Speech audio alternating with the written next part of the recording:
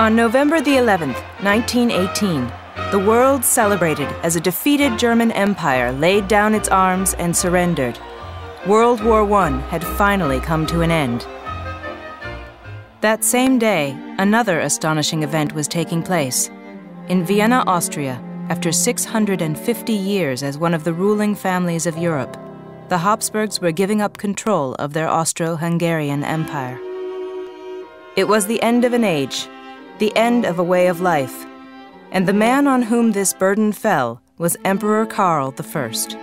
My grandfather did not anticipate that the empire would disintegrate because, think about that, the monarchy had been in place for over 600 years. And it had always adapted through marriage, through wars, but it had always adapted.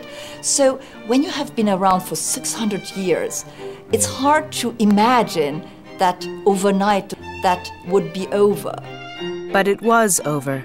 And for the rest of his brief life, Karl, the last emperor of Austria and king of Hungary, remained an anachronism, a man whose time had passed.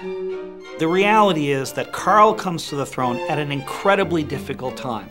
He tries his best. It simply was not in the cards.